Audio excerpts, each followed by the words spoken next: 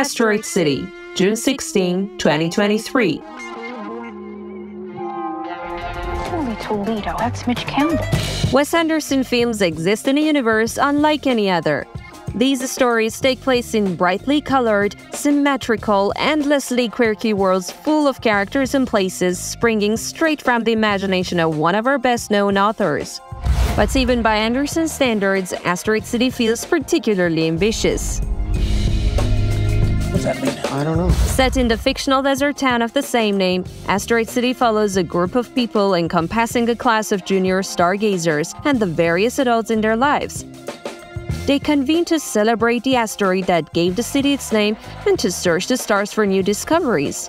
What they don't count on, of course, is that an alien visitor is lurking in the skies above Asteroid City and his presence is about to shake up all of their lives. The first trailer for the film, which arrived in late March, showcases glimpses of that alien visitor as well as Anderson's take on desert vistas, telescope parties, and government agents swooping down on a small town in search of clues.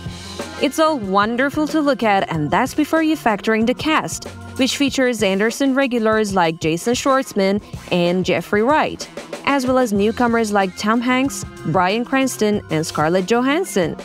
Asteroid City flies into theaters June 16, 2023.